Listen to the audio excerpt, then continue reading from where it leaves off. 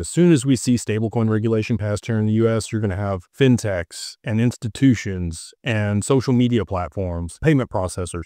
There's going to be a ton of people that bring their stablecoin to the space and want to use it. So who's going to get the majority of the stablecoins and who's going to get the settlement of the FX market? It's kind of two pieces here. The majority of the stablecoins up to this point have been minted on Ethereum, Solana, Tron, Stellar, Avalanche, and HBAR. HBAR has its own little studio where you can launch your stablecoin. We've got, ROUSD, which is a leader here in the US that's currently minted on Ethereum because the EVM sidechain for the XRPL is not live yet, but it will be here at the end of April in 2025. And I think that you might see some significant adoption of that sidechain for this application when that happens. And the other sleeping giant here that I think people are really considering or even think about is Corda. And again, I'll just sip my R3 mug and tell you that there's probably some stable coins that are being issued and worked on for Corda for large institutions. So who's going to be the winner here? Who's going to get the majority of the stable coins? Who's going to settle the back end of the FX market? I think it's probably going to be XRP. And again, take it with a grain of salt. I'm just some guy on the internet that has an opinion. I'm not the end all be all.